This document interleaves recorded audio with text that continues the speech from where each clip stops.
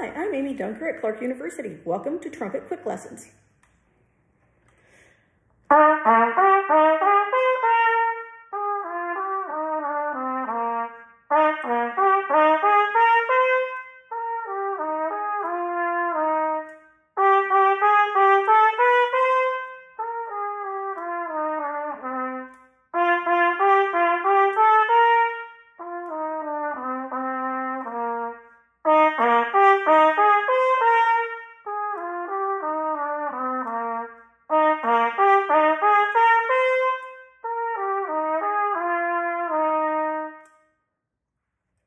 Hi, this is the Getchell First Book of Practical Studies, number 21.